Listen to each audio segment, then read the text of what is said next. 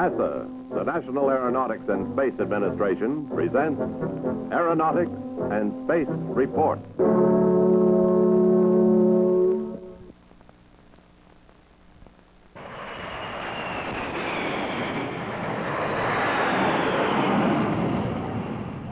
These jets, landing at a large metropolitan airport, may one day do so a lot quieter because of this small creature, an owl.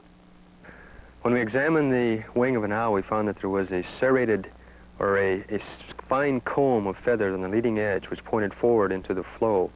And this comb, or serration of feathers, was the thing that we copied out of metal to form a rake which we placed on the leading edge of a rotor blade. And by simply copying this serrated feather, we found that we could indeed reduce the noise of a small rotor model, even though at that time we didn't understand how it worked. That started a series of research projects to uncover the aerodynamic and the acoustic effects of serrations on reducing noise. Paul Soderman is an engineer with the Army Air Mobility R&D Lab at NASA's Ames Research Center in California. If it turns out that the serration does reduce the noise of fan noise of jet engines, it would mean that the approach noise of aircraft approaching airports would be reduced, and it would mean less of a whine that people would hear as aircraft approach airports. Helicopters present a different kind of noise problem, especially as the helicopter blade slaps the air. Saw-toothed rotor blades appear to be a promising way of reducing this noise also. Many future tests will take place in this 30 by 20 foot soundproof room. Walls, ceiling, and floor are covered by foam wedges. And these wedges absorb the sound such that there are no reflected sound waves from the walls, and we can make acoustic measurements in the room without worrying about contamination from reflected noise.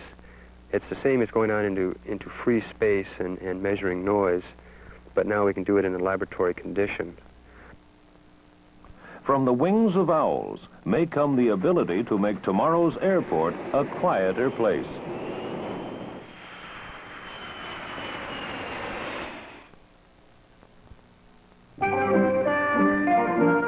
The threat of fire in space is one that has challenged researchers for many years.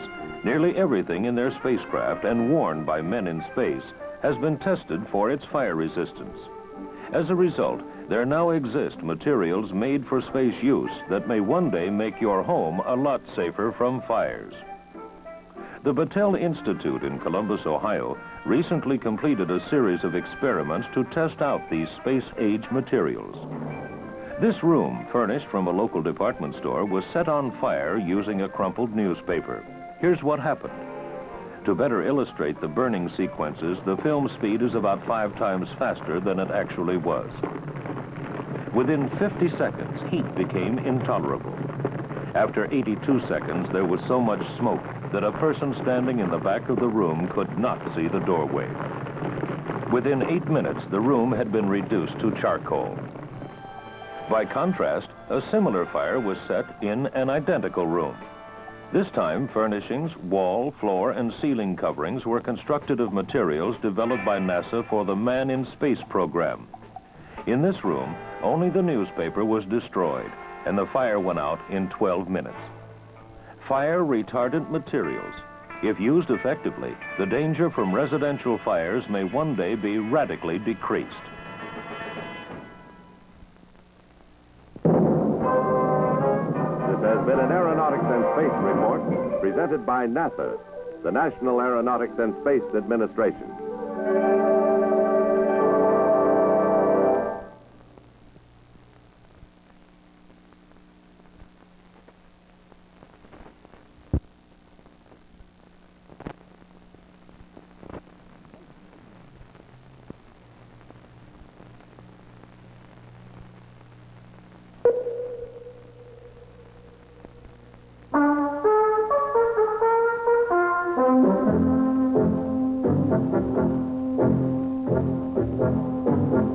NASA, the National Aeronautics and Space Administration, presents Aeronautics and Space Report.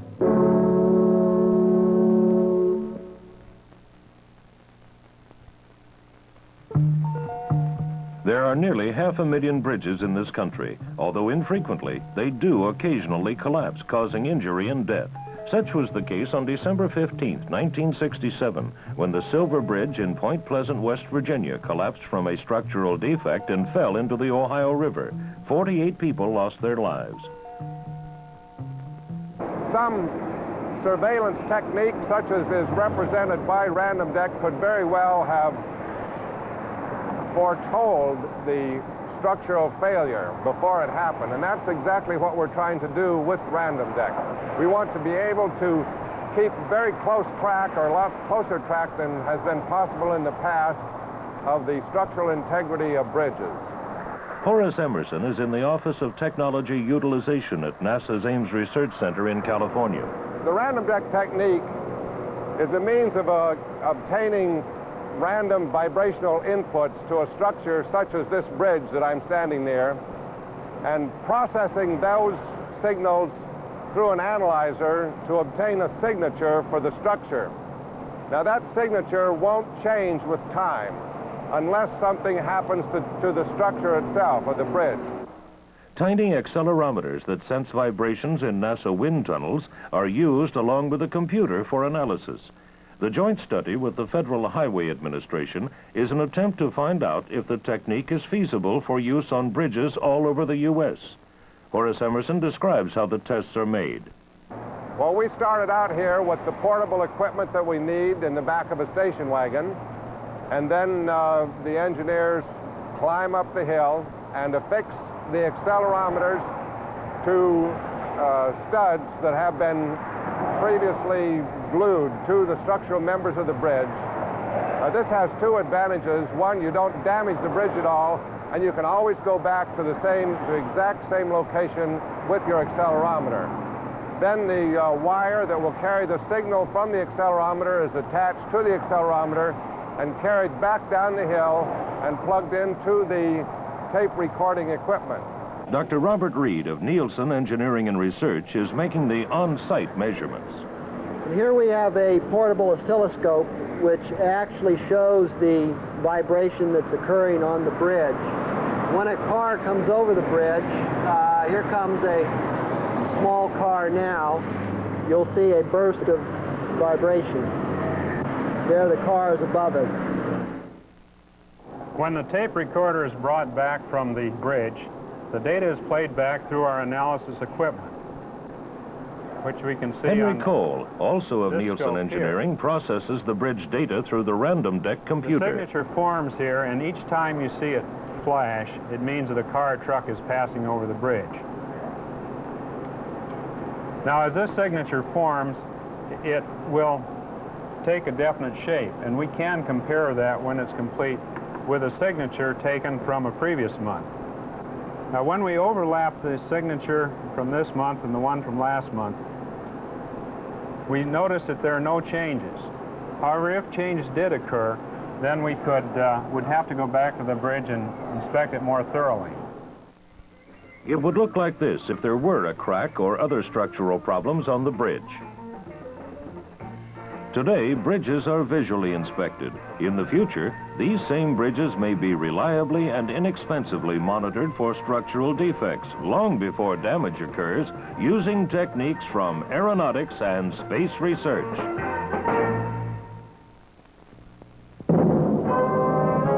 This has been an Aeronautics and Space Report presented by NASA, the National Aeronautics and Space Administration.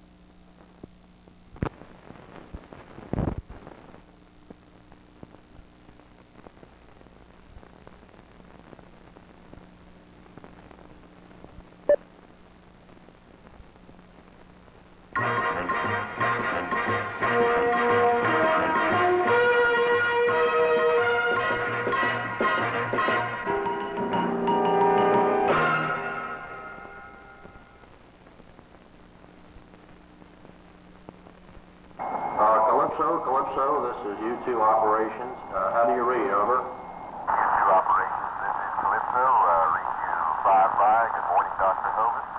This is the Calypso, research ship of ocean explorer Captain Jacques Cousteau. Here, communicating via satellite from its position off the coast of Florida with NASA's research facility in Wallops Island, Virginia. The Calypso served as a floating laboratory in a recent joint effort with NASA. What the purpose of this expedition is to establish a correlation between ground measurements, if we can call ground measurements sea measurements, and measurements from high altitude. The goal being that to establish instrumentation for, later on, for high altitude satellites as well as for high altitude flying airplanes.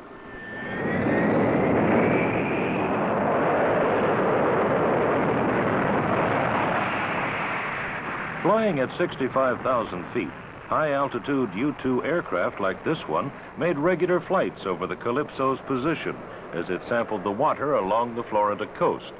A prototype instrument called the Coastal Zone Color Scanner, designed to fly on a future Nimbus weather satellite, was checked out during the overflights, and its data carefully compared to samples taken by the Calypso, an effort to sense small differences in the content of the ocean. This is really a period where experimentally we want to be able to calibrate the instruments that will be equipping the satellites of the future by measuring the productivity through chlorophyll measurements and by measuring the pollution by various methods. Oil content of the surface, etc. While high altitude flying aircraft are doing the same measurements from a distance by photography, and comparing the results, both results, we can calibrate the instruments of the high altitude aircraft as you calibrate any instruments, and later on extrapolate the results to put even more elaborate instruments in satellites. We asked Captain Cousteau what role satellites might play in the future as far as oceanographic research is concerned. This is a question that I'm extremely interested in. I believe strongly that oceanographic vessels are not the proper tool to study in a modern way the oceans, and I can explain this. The ocean is extremely vast, and it's a gigantic medium, covering 2/3 of the Earth, being much deeper than the Everest is high, etc., etc., and so on. The only way out is to instrument the oceans with thousands of instrumented anchored buoys, and to interrogate these buoys by satellite, and to have a constant, in a central computer, a constant meteorological forecast of the underwater conditions. Also, satellites will be in a position to measure surface pollution and to measure surface productivity. So the monitoring of the ocean in the future will be done by high-altitude aircraft and by satellites. I'm convinced of that. And the role of ships will be reduced to a minimum. Viewing our oceans from on high, an important step toward fast and accurate assessments of ocean ecology. This has been an Aeronautics and Space Report presented by NASA, the National Aeronautics and Space Administration.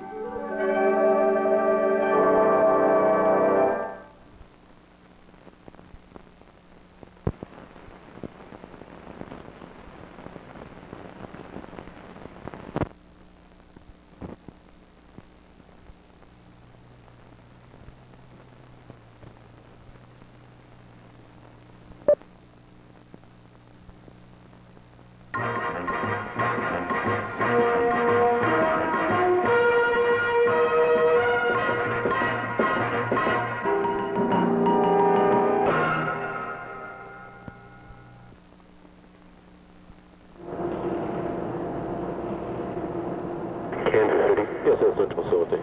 Oh, it's getting pretty good pictures on you. We've come a long way in weather forecasting since the early balloon launching days, thanks mainly to weather satellites.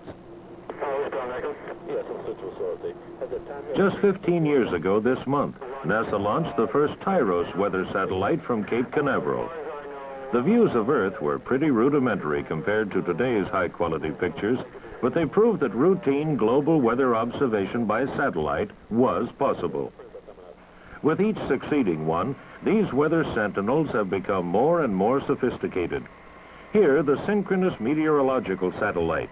2 are already in orbit, with a 3rd scheduled for launch this fall.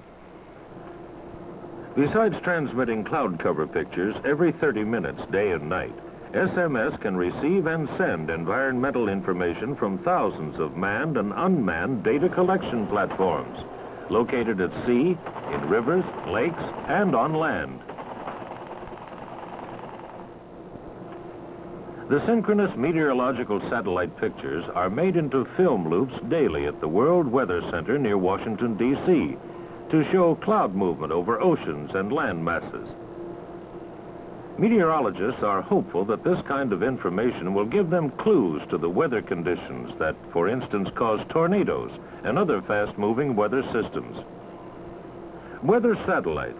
Over the past 15 years, they have returned more than 2 million pictures, provided advance warnings, and allowed no major storm anywhere on the globe to go undetected.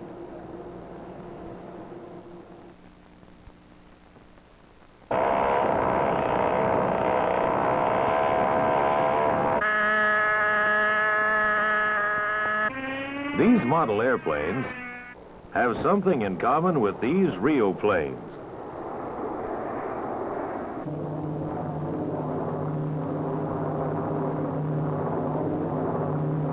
They are all part of a NASA research program to learn more about vortices, tornado-like patterns of air that trail behind the wings of airplanes, causing varying degrees of turbulence.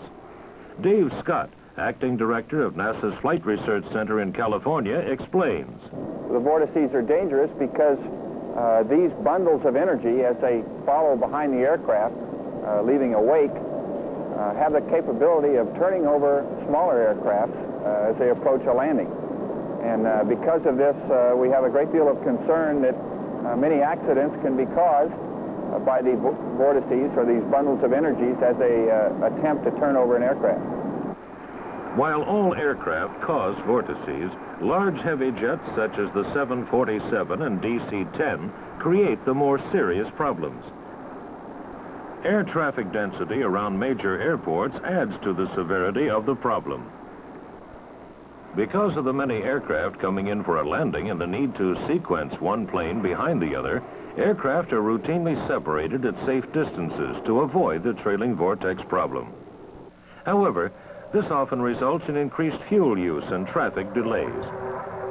Smoke generators mounted on the wings of these planes by NASA researchers make it possible to see and investigate the whirling air patterns. The research has shown that by adjusting wing flaps at different angles and by making various design changes, the intensity of the vortices can be substantially reduced. This kind of aeronautical research today may very well result in even safer, more convenient flights in the future.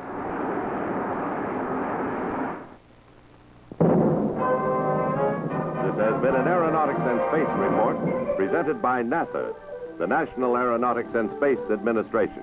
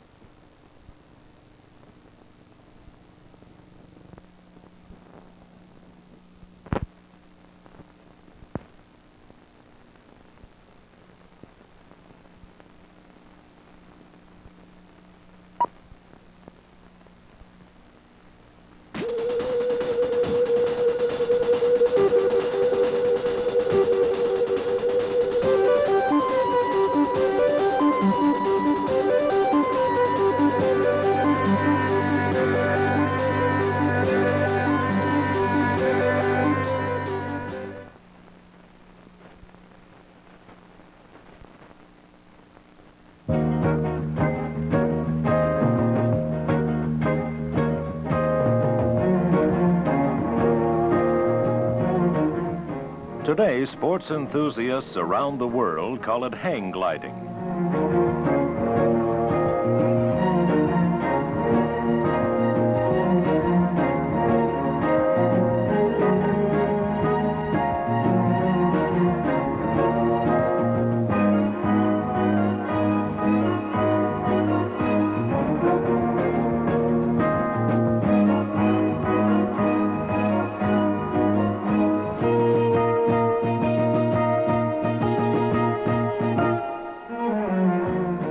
This is the man responsible for co-inventing the specially designed wing that is making hang gliding a rapidly growing sport.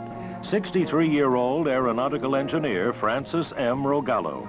Now retired from NASA's Langley Research Center in Hampton, Virginia, he and his wife Gertrude, who co-invented the wing, live in Kitty Hawk, North Carolina. Rogallo enjoys flying a couple of times a week from what's been called the highest sand dune on the East Coast, Jockey Ridge.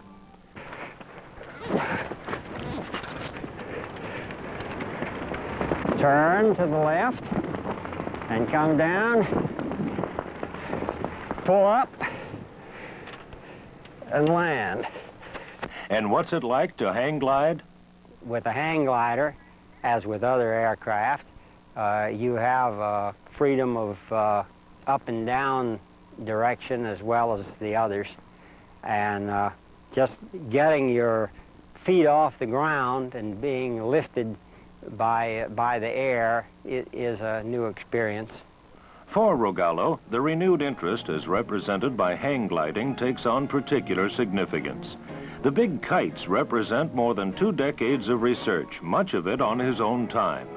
In 1963, he and his wife Gertrude received from NASA one of the highest cash awards ever given for an invention. The invention was not an accident at all. It was a purposeful search for a kind of wing that would be less expensive, more rugged, more practical than the conventional kind of wing. And we studied everything along that line that there had already been, like boat sails, windmills, parachutes, and airplane wings before coming up with this design. Experimenting with small gliders and kites, a good performing, completely flexible wing finally evolved in 1948. 10 years later, NASA was searching for devices that could be used to bring astronauts and their spacecraft to a safe landing on Earth. Early versions had many names: paraglider, parawing, gliding parachute, and flexible wings. The basic designs seen in all these can be seen in most hang gliders flying today.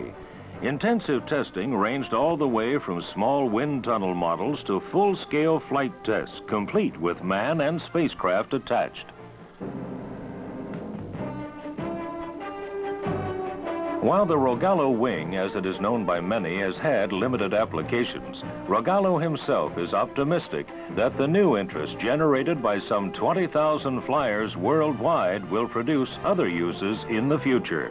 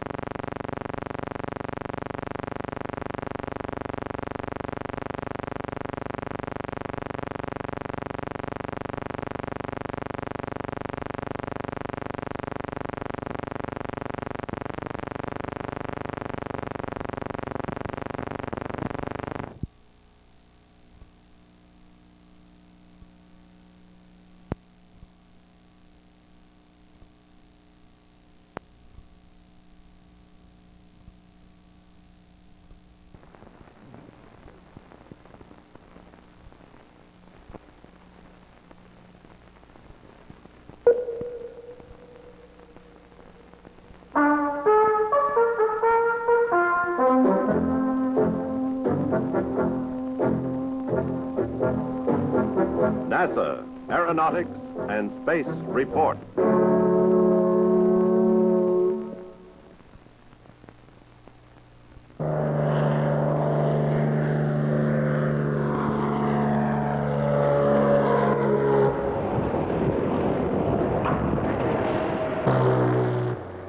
Although the safety record of light aircraft continues to improve, there still were 700 crashes in the U.S. last year, resulting in more than 1,300 fatalities. Up till now, there has been no reliable method of predicting the behavior of general aviation planes when they do crash. In a joint project with the FAA, NASA is beginning a light aircraft crash safety program at the Langley Research Center in Virginia. This is one of 20 flood-damaged planes that will be tested. The actual facility was originally used by Apollo astronauts to practice landing on the moon. The 240-foot high by 400-foot long lunar landing practice area is now laced with cables, which are attached to the highly instrumented aircraft before it comes crashing to the ground. Dummies riding in the passenger seats are instrumented to measure G-forces. Engineers hope to learn what happens to an airframe structure when it impacts, and to develop an analytical design tool that can be turned over to the designers and builders of general aviation planes. For this first checkout test, the plane is complete except for tail section and engines. Comparable weights take the place of missing parts, and the fuel tanks are filled with water for weight and balance. This first crash was made at an impact speed of 30 miles per hour. Future drops will be at speeds up to 60 miles per hour. 5, 4, 3, 2, 1, release.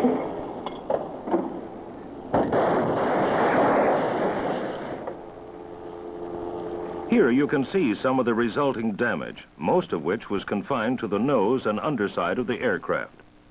Describing the program that will follow this series of crash tests, Langley engineer Bob Thompson.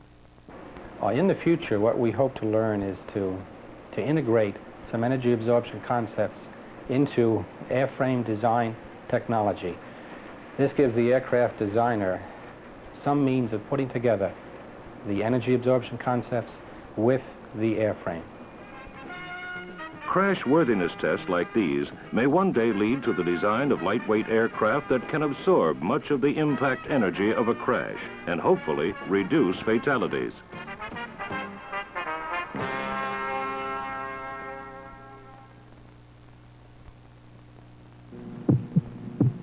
It's called IMLMS, short for Integrated Medical and Behavioral Laboratory Measurement System. It was designed to medically monitor the well-being of astronauts on distant space flights. Field testing is scheduled to begin in 1975 in a remote region near Tucson, Arizona.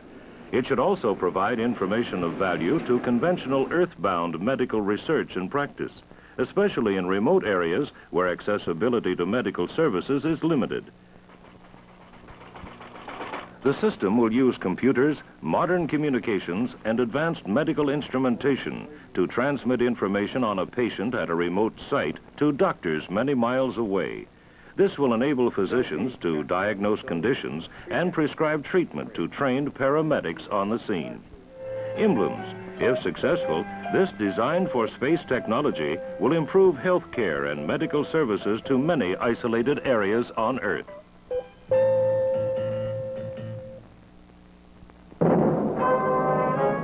Has been an Aeronautics and Space Report presented by NASA, the National Aeronautics and Space Administration.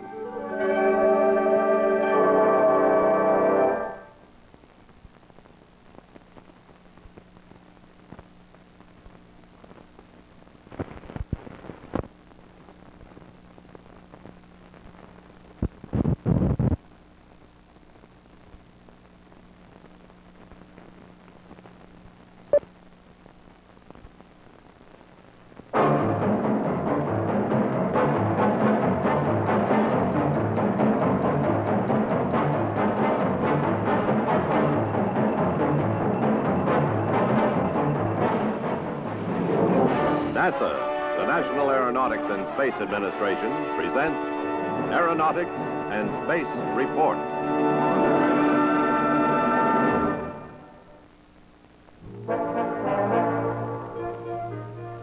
Last month, thousands of people along the east coast of the United States witnessed a total eclipse of the sun by the moon, an event that will not again be visible in North America in this century. At Wallops Island, Virginia, NASA scientists and technicians prepared and launched some 31 sounding rockets: Apache, Cajun, Iroquois, Tomahawk. Small rockets ranging in size from 8 to 11 feet. 6 Earth-orbiting satellites already in space made measurements from their vantage points. The studies of the solar event were designed to learn more about the effects of the sun on the atmosphere and the region of space near Earth. Although the eclipse was at its peak at 1:38 p.m. on March 7th, the researchers began firing their rocket probes into the sky early in the morning the day before the eclipse and continued the launchings through the following day. This allowed scientists to make comparisons before, during, and after the event. The eclipse provided a unique opportunity to study sudden changes in the sun's radiation, which affects the Earth, changes that usually take place slowly as day turns to night. It will be several months before the mountains of data returned by the sounding rockets can be completely analyzed.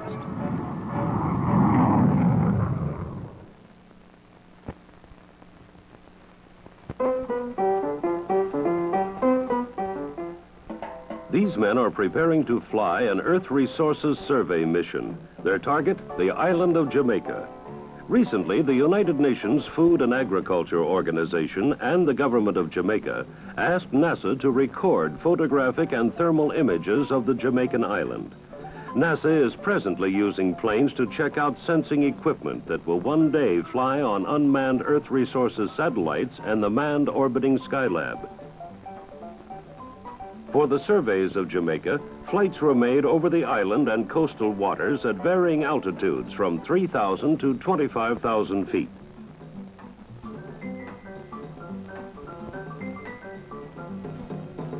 On board, infrared cameras and sensors recorded photographic and thermal images as they passed over various land and water masses. Every object on land or sea emits visible light, heat, and other radiation which can be measured. From surveys like this, much can be learned about the condition of crops, forests, mineral deposits, and water resources. Some 15 field teams moved about the island to be in position when the aircraft flew over. This correlation from above and below gives scientists what they call ground truth. Although it has an average rainfall of 200 inches yearly, much of the mountain river water never reaches Jamaica's cities. Suspected are submarine springs that carry a portion of the water offshore into the ocean. Mr. John Williams of the Jamaica Geological Survey came to the Manned Spacecraft Center, Houston, to review data resulting from the 10 flights.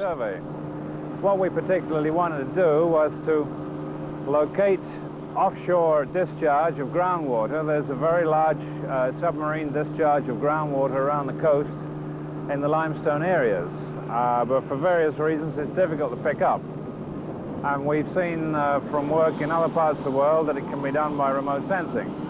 The other objective was to pick up water-bearing structures in the limestone. Some work was done on this from photography taken by the Apollo 9 mission, and that is where we got the idea from.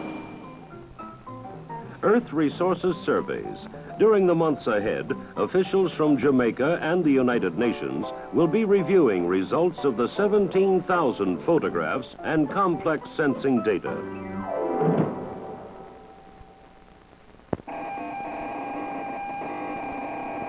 The sounds you hear are those made by a spacecraft component being tested before launch.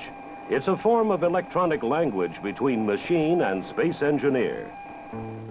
To make use of every square inch of available space on board satellites, engineers have had to design extremely small, lightweight, highly reliable parts. It is here that microelectronics play an important role. This artwork is enlarged 200 times and shows the layout of some 2,000 computer memory elements.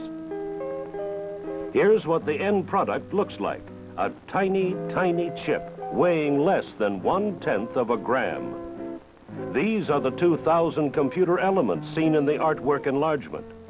Compared to a pin, they look like this.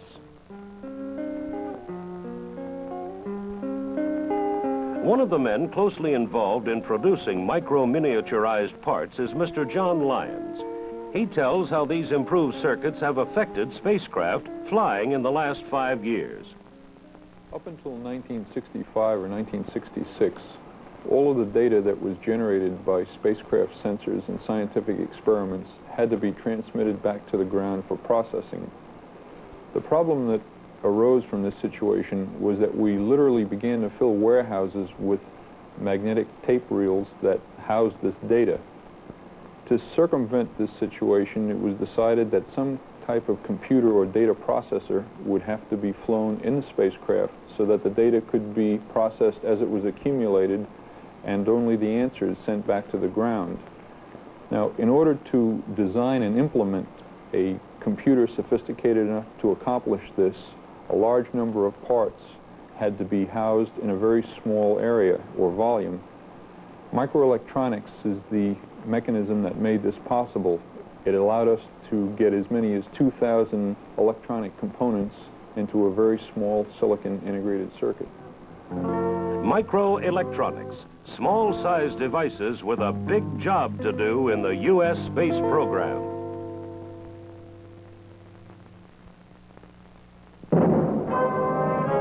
This has been an Aeronautics and Space Report presented by NASA, the National Aeronautics and Space Administration.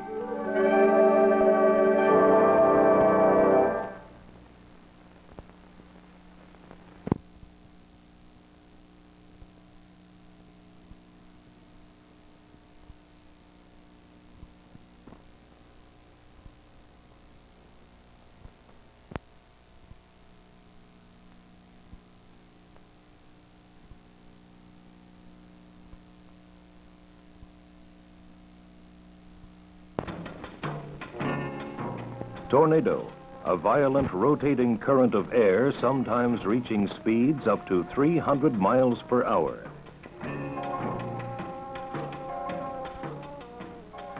Tornadoes occur in the United States at the rate of nearly 800 a year, more than anywhere else in the world.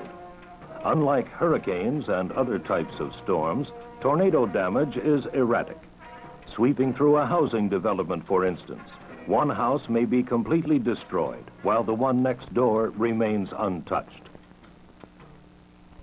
Dr. Theodore Fujita of the University of Chicago is doing research for NASA to find out what causes the devastating funnels and eventually learn how to spot them from weather satellites. Then what I'm really doing is that try to pinpoint which particular thunderstorm might produce tornadoes. In fact, only 1% of total thunderstorms will produce some kind of tornado. Therefore, it would be very important and desirable to find out which particular one out of 100 thunderstorms will be producing a tornado. Dr. Fujita and his assistants keep a close eye on weather patterns over the entire United States, hoping to catch an early glimpse of tornado-forming clouds as they occur. When a weather front is observed building, they fly within 20 to 100 miles of the clouds and take photographs.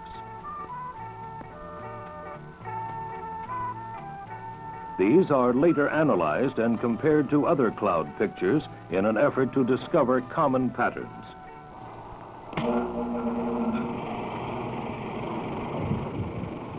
To study the nature of thunderstorms and their relationship to tornadoes, Dr. Fujita and his associates have built a machine that simulates the thunderstorm-producing twisters, a tornado machine. Once in motion, a series of overlapping cups turn slowly at the outside but faster in the center, giving the machine its wind force. Suction holes at the top of the rotating cups pull the air toward the center, simulating the updraft of a rotating thunderstorm. Dry ice bubbles away in large water-filled trays a few feet below the whirling tornado machine. The smoke serves as a tracer, so it's possible to observe the dynamics of a tornado as it whips into a dancing funnel.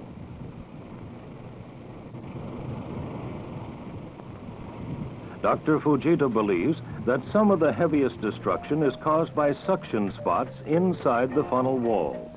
These supercharged spots may be rotating much faster than the main funnel, thus causing the erratic damage, characteristic of a tornado. To help visualize a twister's motion, observe the explosive force caused by the tornado machine as its influence is brought to bear on some small pieces of lightweight material. This violent action is similar to what takes place in a real tornado.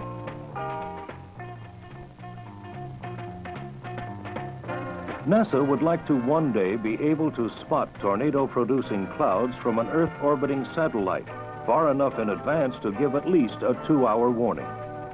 Once this becomes a reality, scientists can then concentrate on dissipating or defusing the destructive power of tornadoes.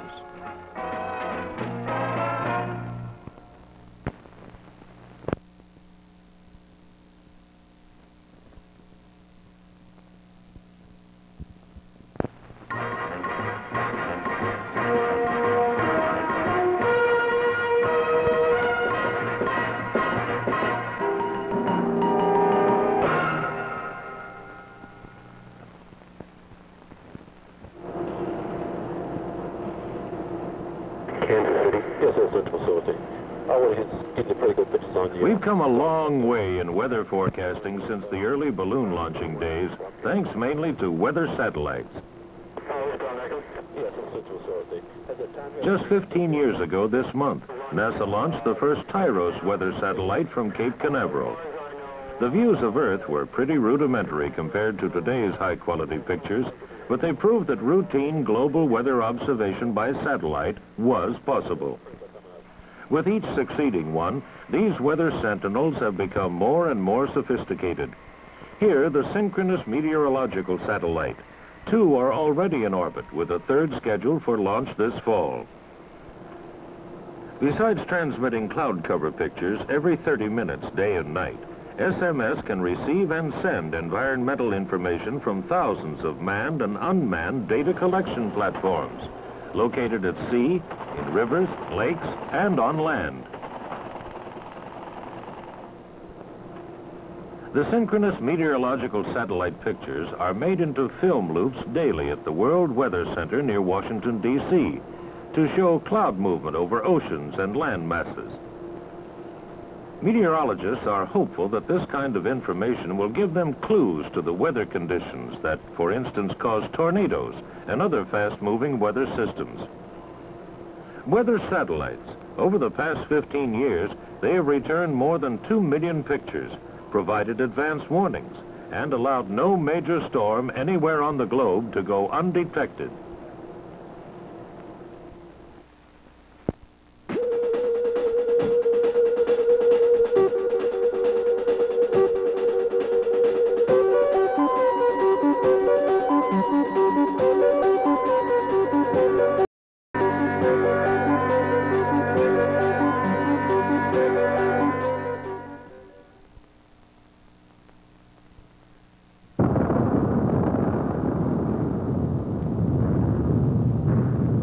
It begins and is recorded like this, and its results can be shattering. Earthquake, many times devastating, still unpredictable.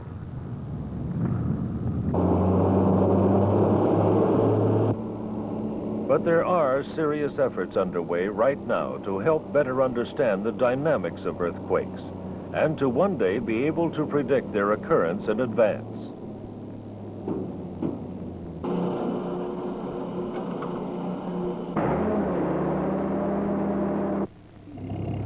One of these efforts is being carried out by NASA's Jet Propulsion Laboratory in Pasadena. It's called Project Ares, short for Astronomical Radio Interferometric Earth Surveying. What you're seeing here is the move of the transportable Ares antenna from Palos Verdes, California to Saddle Peak, overlooking Santa Monica Bay, but more importantly, sitting right on the Santa Monica-Malibu Fault. What NASA scientists are doing is looking at subtle changes in the ground which are thought to precede earthquakes.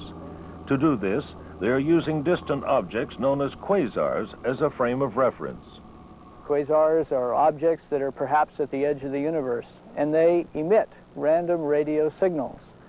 Those random signals arrive at the Earth and are received at a station, Ares, this transportable 30-foot antenna, as well as fixed antennas in the Mojave Desert at Goldstone and at the Owens Valley Radio Observatory. We record the signals then onto digital magnetic tapes, take the tapes after the fact to a special purpose device which matches up the random patterns and then determines the difference of time of arrival. We can determine those differences to within 1/10 of a billionth of a second, and in this way measure with an accuracy now of a few inches the three-dimensional relationship between these antennas, which are separated by many hundreds of miles. And from that we can begin to resolve some fundamental controversies with regard to the size and shape of the Earth, as well as looking for very subtle deformations that are going on in the Earth's crust that may indeed be warnings of future earthquakes. Before the Ares technique can be broadly accepted by earthquake prediction researchers, its accuracy must be verified. This is being done with the help of the Commerce Department's National Geodetic Survey, who believe the new system could vastly improve traditional land surveying as well. The Department of Commerce is interested in this type of technology because it could revolutionize the science of land surveying. Not only is it more accurate over longer distances, but indeed it may even be quite a bit cheaper to do it with this type of technology. This is just a tiny section of the San Andreas Fault that runs through California. Small shifts in the land, either up or down, are measurable and constantly occurring.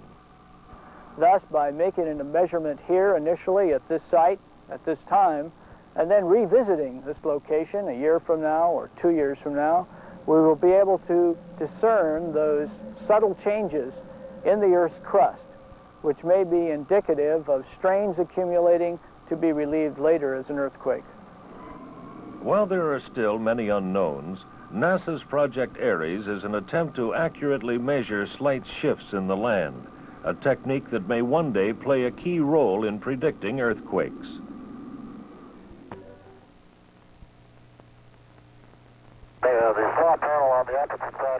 Views of Earth as seen from space have affected how we view ourselves on a not-so-large planet.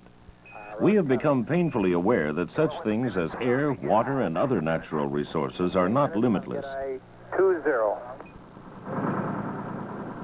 Helping survey them now are two Landsats like this, spacecraft that look constantly back at Earth, part of a continuing effort by NASA to make the monitoring of Earth and its resources a routine operation. The 1-ton, 10-foot-tall Landsat 3 was recently launched from the Western Test Range in Southern California. Equipped with advanced television cameras, Landsat can define areas as small as a half acre and waterways as narrow as 65 feet. From its vantage point above Earth, Landsat can transmit 500 pictures a day to ground stations all over the world. Two-way, go for command. Pictures that give information about surface waters, snow, glaciers, oil, crops, forests, marine life, and population distribution, a service paid for by user countries.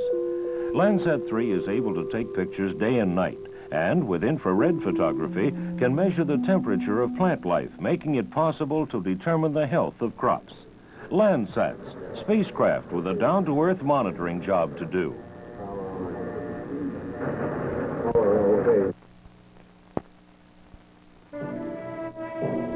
Since the beginning, man has been intrigued by the stars. Stars spend most of their lives quietly burning away their nuclear fuels as if they were giant reactors. They are much more efficient at producing energy than is our primitive burning of fuels on Earth today. The sun is a small star, yet 1 second of its output is equal to all the energy ever consumed on Earth.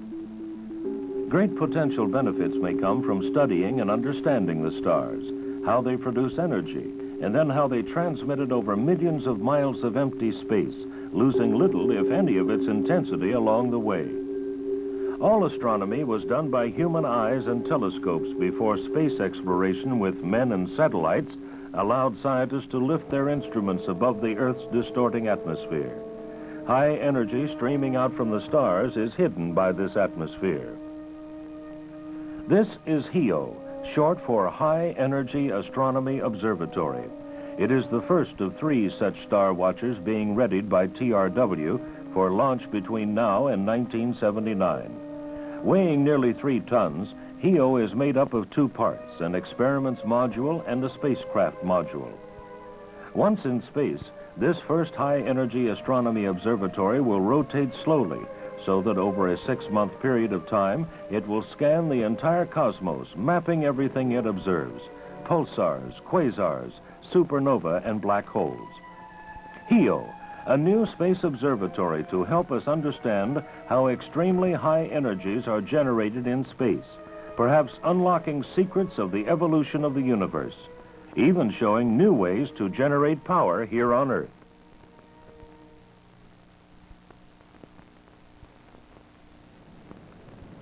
From a distance, it looks like any other plane coming in for a landing. The similarities end there, however. Inside, this Convair 990 jet is filled with highly sophisticated science experiments, a laboratory with wings. Called Galileo 2, the Airborne Science Laboratory flies its missions from NASA's Ames Research Center in California. It is seen here recently landing in Melbourne, Australia, one stop in a globe-spanning experiment from pole to pole to see if there are changes in our upper atmosphere caused by gases used in aerosol cans and from other pollutants. Now we're looking for a variety of components of the atmosphere. Some of them are natural and some of them are man-made. We're looking for ozone, water vapor, nitrous oxide, carbon dioxide. Those are mostly naturally made.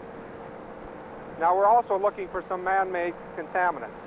There are 8 different experiments either in or on the plane. Some collect samples from probes mounted outside the aircraft.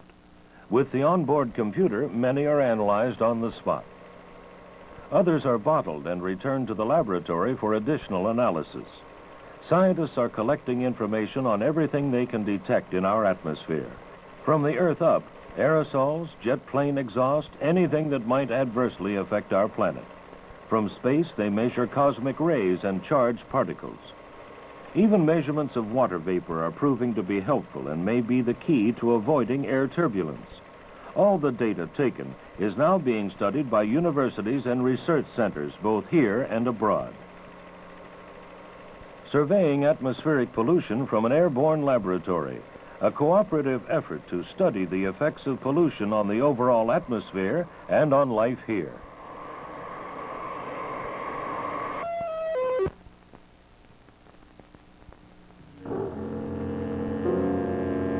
It's reliable, will probably last billions of years, and if you collect its energy from above the Earth's atmosphere in space, it can be done continuously. The sun, a gigantic nuclear furnace that affects everything on our planet from weather to radio signals. At the Goldstone Station in California, a tracking dish is being used to simulate an energy satellite in space. It sends an invisible beam of microwave energy to this rectenna, which represents a ground receiving station. The microwave is converted to electricity and powers the lights you see here. This is a small-scale demonstration of how a solar satellite would send its power back to Earth. By building huge solar satellites in space, NASA believes some of the sun's tremendous energy can be captured to lessen our dependence on more conventional fossil fuels. We feel that it not only has feasibility both economically and technically, but that it also fits the other programs which NASA is going to be doing in the 80s with the space shuttle, because we need large structures, we need large amounts of power in space by itself to carry out the things that we see are going to make space productive in helping to produce products for use on the Earth, as well as to help solving some of the problems we have on Earth. For sheer size, a solar satellite would be unprecedented. A structure 35 to 40 square miles covered with solar cells, able to capture the sun's energy 24 hours a day and beam it to Earth. One solar satellite would probably weigh from 100 to 150 million pounds, as much as 2 World War II battleships.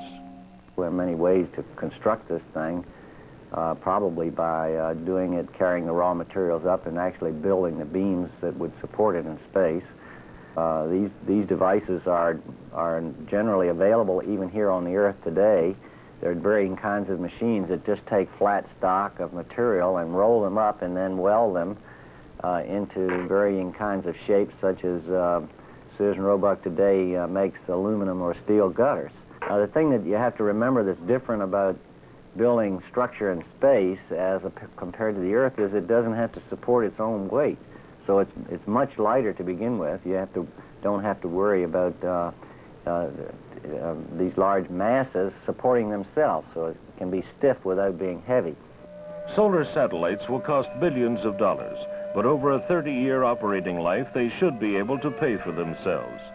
The country's projected energy needs in the early part of the next century will be 2.5 times what they are today.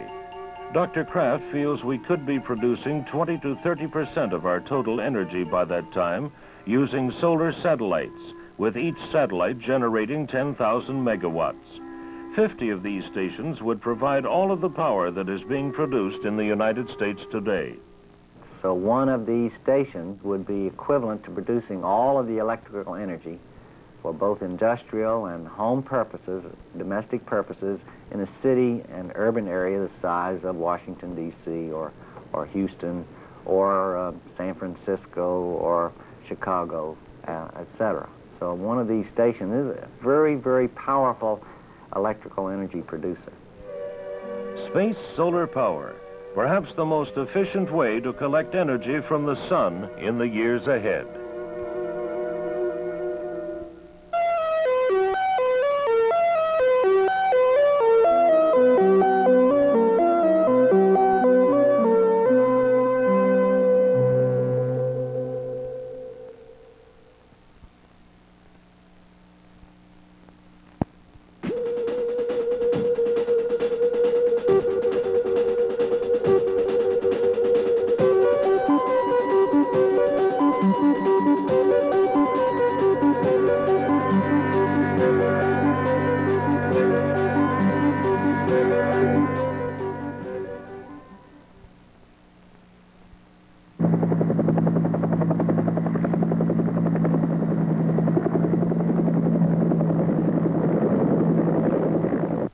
These visitors from outer space come in a variety of shapes, sizes, and colors.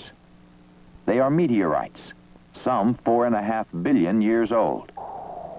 And they are being found in relatively large numbers in Antarctica. 1,300 have been collected during the last few years. The total number of meteorites in collections around the world was only 2,000 before the Antarctica finds. So the discoveries there have come as a tremendous surprise to scientists interested in doing research on these cosmic travelers. Because of the movement of Antarctica's blue ice being pushed away in a conveyor belt sort of action, meteorites are brought to the surface in certain places when pressure pushes the ice up and the ice then evaporates, leaving the dark-colored meteorites standing out against the snow or lighter rocks. The meteorites are really small fragments from an asteroid belt that might have helped form a planet. Many of them are drawn into the orbits of Jupiter, Mars, or even the Earth. So here in Antarctica, preserved by its icy conditions, is some of the oldest material of the solar system. Some of the very material that went to make up Earth, for example.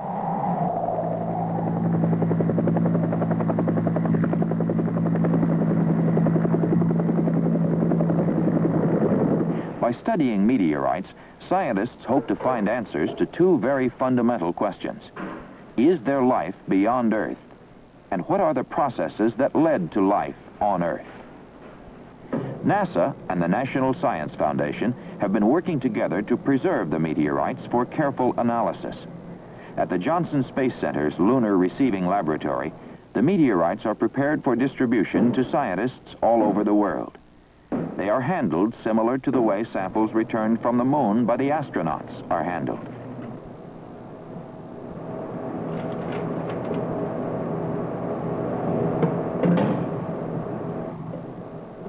One of the people analyzing the meteorites is Dr. Cyril Panemperuma, director of the University of Maryland's Laboratory of Chemical Evolution.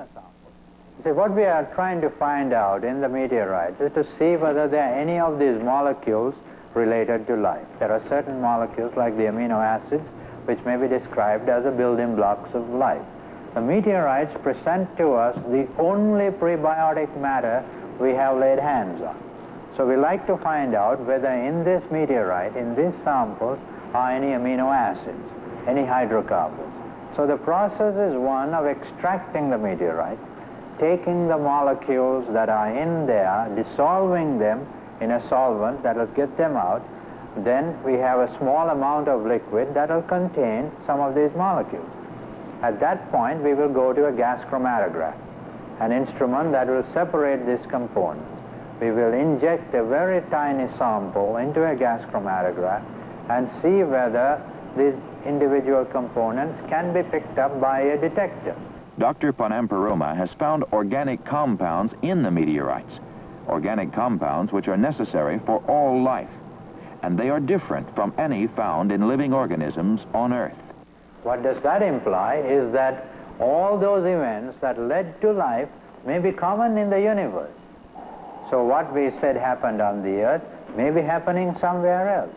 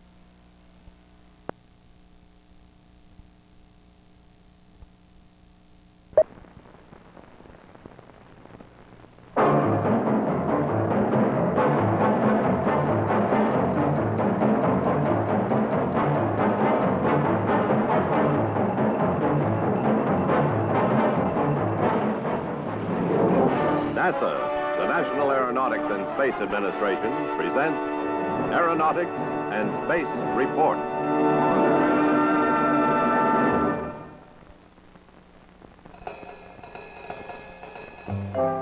A giant balloon system, 60 stories high, carrying a 3.5-ton optical telescope as scientific cargo.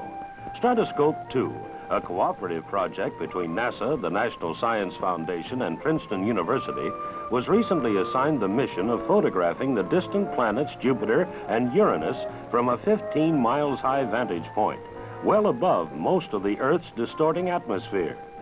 Additional targets for the huge telescope included a clear view of far-off galaxies and clouds of interstellar gas and dust, an attempt to help scientists learn more about the birth and death of stars. Liftoff occurred just before sunset on March 26 from Palestine, Texas. Controlled from the ground by radio and TV systems, Stratoscope attained its planned 80,000-foot altitude and remained there overnight, conducting telescopic observations into deep space. Its mission completed, the balloon system was commanded back to Earth the following day, landing 6 miles northeast of Corinth, Mississippi. With the high-altitude data successfully recovered, scientists are busy analyzing the results. Among many photographs under study, the remote planet Uranus, over 1.5 billion miles away. Also photographed, Jupiter, largest of the 9 planets, 10 times the size of Earth. Sample results from Stratoscope 2, a balloon-borne scientific examination of deep space and distant planets.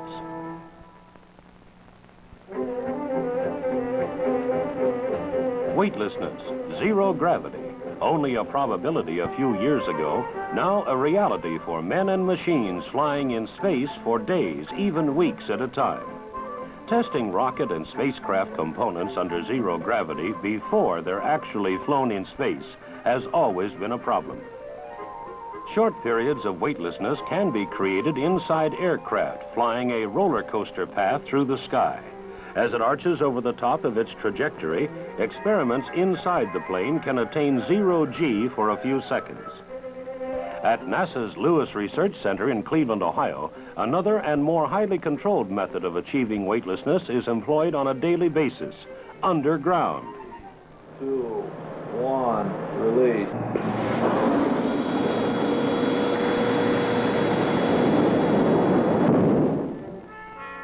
It's called the Zero Gravity Research Facility and consists of an underground shaft extending 50 stories straight down.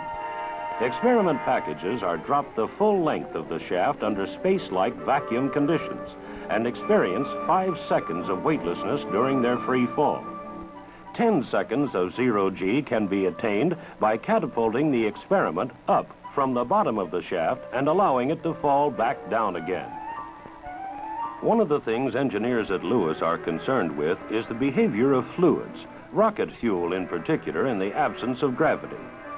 Understanding and control of liquid fuel in space is vital to the success of many missions, like Apollo, where engines must be started, stopped, and restarted under zero G. During their 5 or 10 seconds of free fall, experiment packages at Lewis are photographed by high-speed cameras and monitored electronically from a central control room. Zero gravity research, testing systems and components for application to weightless space missions.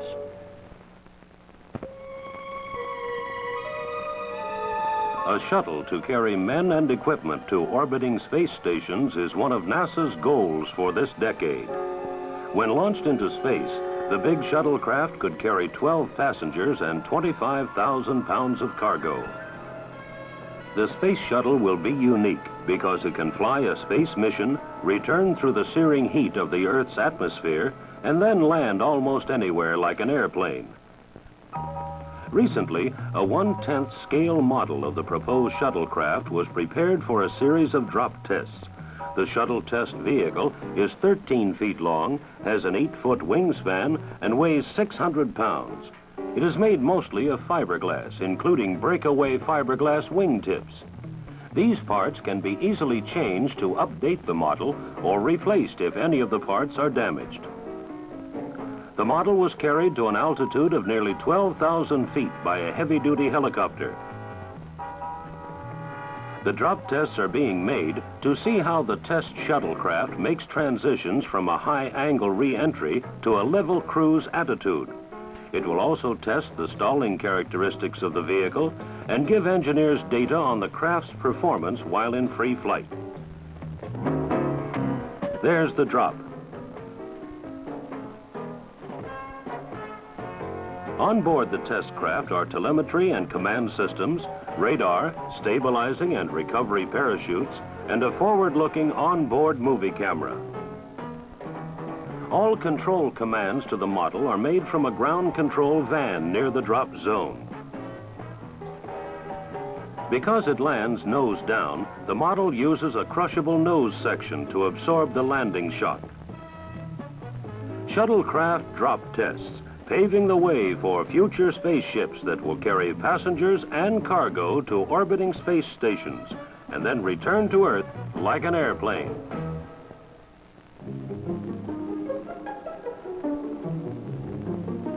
As jet planes are designed larger and fly faster, an important part of that design will be to assure safe control by their pilots. At NASA's Ames Research Center near San Francisco, engineers test aircraft takeoff, landing, and piloting problems on the ground. The work is done with simulators. One of the largest and most sophisticated is the flight simulator for advanced aircraft. This simulator is the latest in a long line of developing motion simulators to present the problem to the pilot of controlling a very large vehicle in landing and takeoff phases of flight. The thing that makes it different from any other simulator is the extent of the motion, particularly the lateral travel. It has 100 feet of lateral travel, which the pilots have maintained is necessary in order for them to evaluate certain key problems in handling this class of aircraft. For example, when the pilot wants to experience an engine failure after takeoff, the airplane translates considerably from the center line of the runway in its response to this, and the pilot wants the real motion so that he gets all of his real cues in attempting to cope with the problem. All the sights and sounds, even the periodic bumps of tar strips on runways, can be duplicated. Flight simulators, on-the-ground aeronautical investigations of future jet transports.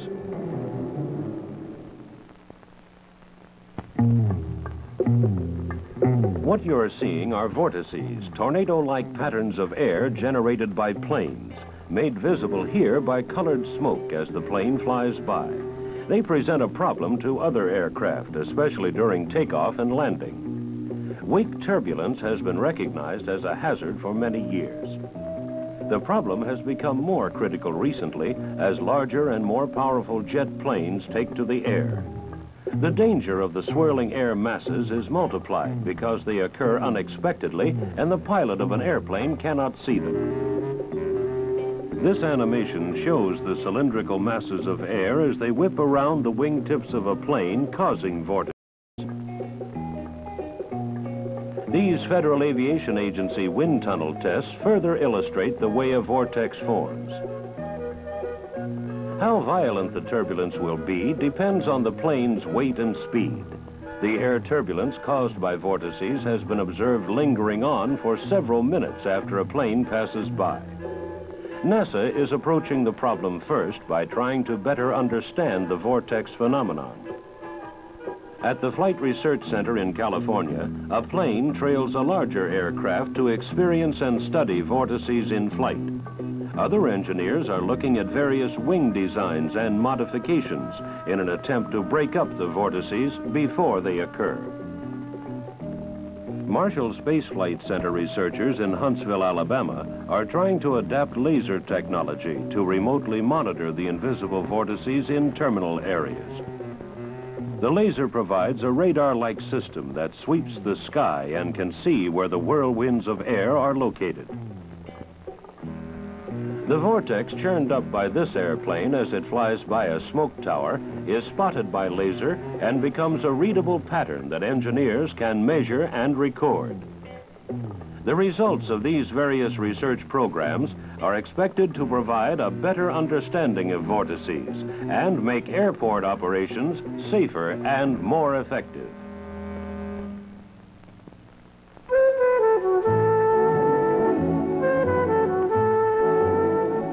Galaxies. Before the year 1900, few people knew what they were. We now know that galaxies are the largest single accumulation of stars in the universe. Each galaxy is a stellar system, separate and apart from all others. Many people study these unique star clusters through powerful telescopes. At NASA's Langley Research Center in Virginia, Dr. Frank Hole uses computers to learn how galaxies evolve. Any number of stars from 50,000 to 1 million can be programmed into computers in disc-like circular structures. Computer cards are made and fed into a punch card machine.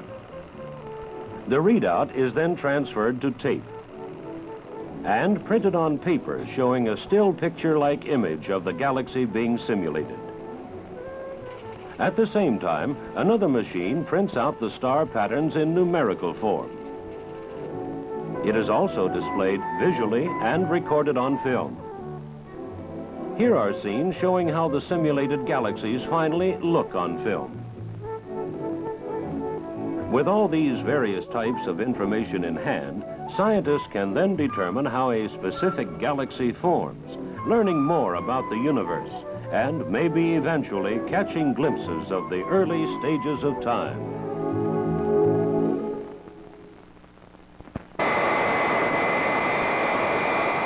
These sounds of our jet age are familiar ones. To people living near airports where the big jets take off and land, the noise levels range from annoying to nearly intolerable. NASA has been working on the problem of reducing jet aircraft noise for several years. Solutions, while not easy, are inevitable.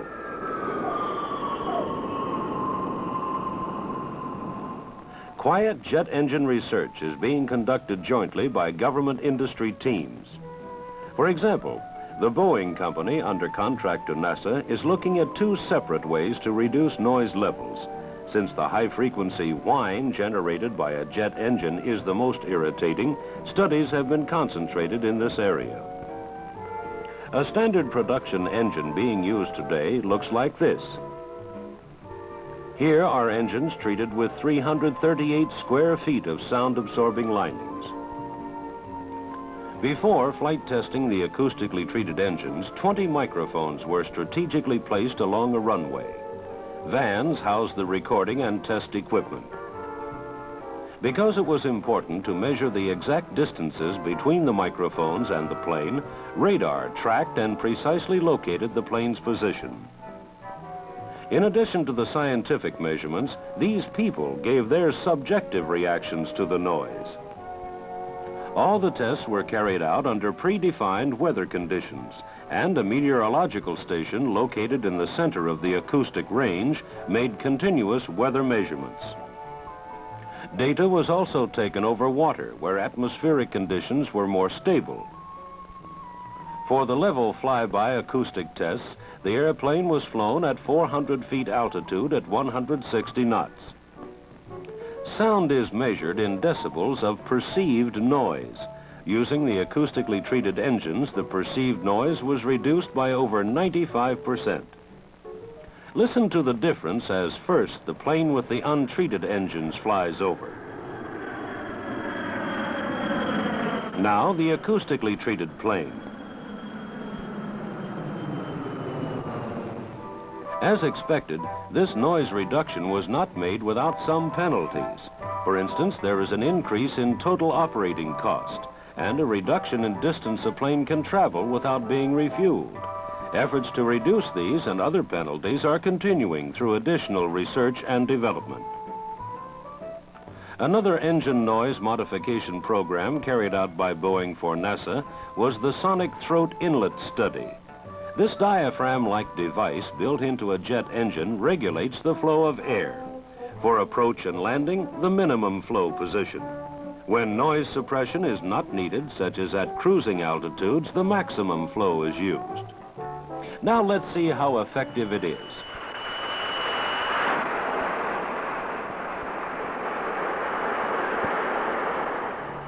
While these studies are going on to improve existing engines, the Lewis Research Center in Cleveland is trying to build a completely new engine, an engine designed to be quiet. Right now, they are testing various parts of jet engines to see which ones cause noise. Once they know this, a quieter engine can be built. Quieter jet engines, new designs tested in the next 2 years, will make jet aircraft of the future much more tolerable.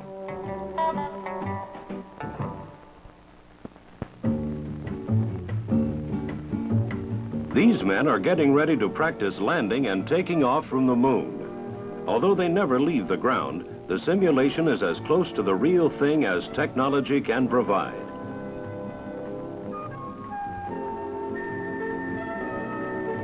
One of the most important parts of this lunar landing simulator at the Manned Spacecraft Center in Houston is the detailed relief sections of the moon's surface, complete with craters.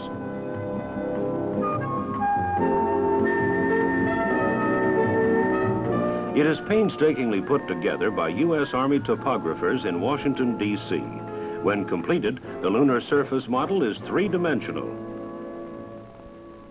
Working from pictures like these taken from unmanned lunar orbiters, and using this special machine that can measure to within a millionth of an inch, a technician identifies various known points on the lunar photo for position fixing.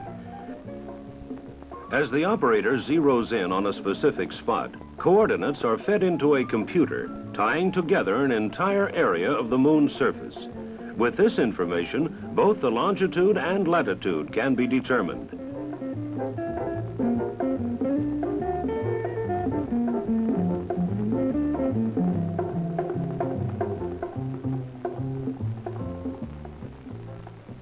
Next, a stereo image is transferred to an analytical plotter, which in turn draws in craters and contours. It can draw and measure with great accuracy even small craters a few feet in size. These photo enlargements are blow-ups made from the plotter. The men here are marking the position of the craters onto a clear plastic overlay.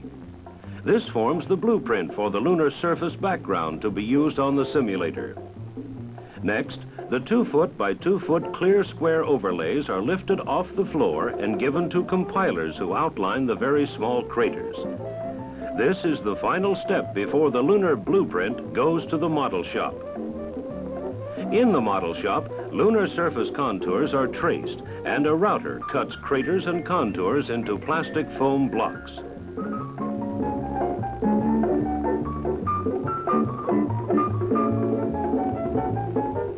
Using the original lunar orbiter photographs as guides, the model is shaped and small craters carved. Then, paint is sprayed on to highlight the contours.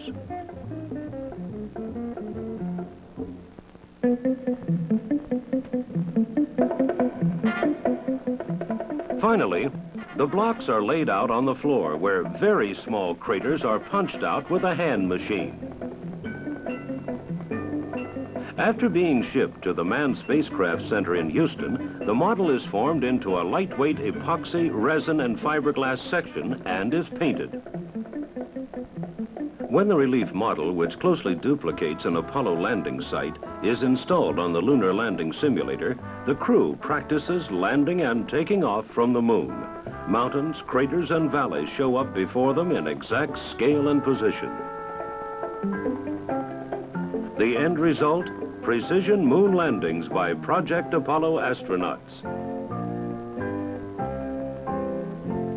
Lunar map-making, a vital job performed by those on the ground for the men who land on the moon.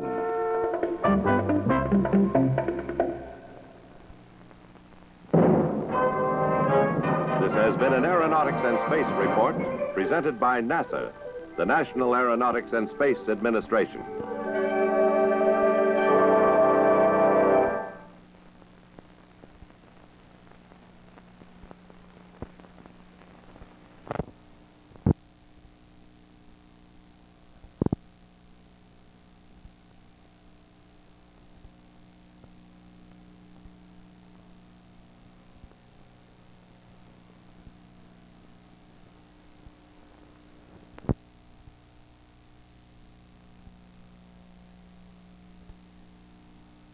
The Earth in 19...